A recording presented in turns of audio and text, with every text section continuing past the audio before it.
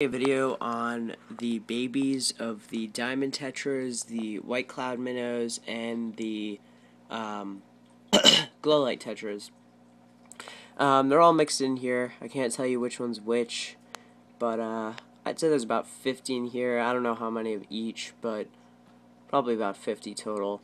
What I did was I took like 4 or 5 of each fish and threw them in here for like a day.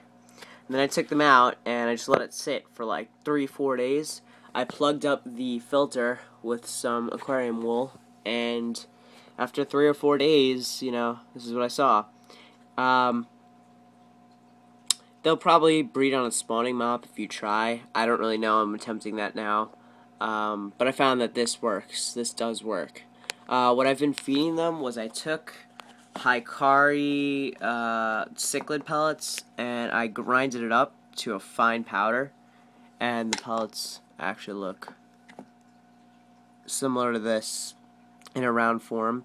And I took it and I crushed it up and made a fine powder out of it, and now I just take a little pinch of powder, throw it on top, and they'll just eat off the pieces that they can chew, and that's what happens. And it's been about, I'd say, 4 or 5 days, I'd say, that I've had these guys. So they're growing up pretty fast. They're about 3-4 millimeters.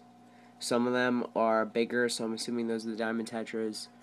Some of them are developing a blue eye, which I'm pretty sure is what happens with white cloud minnows.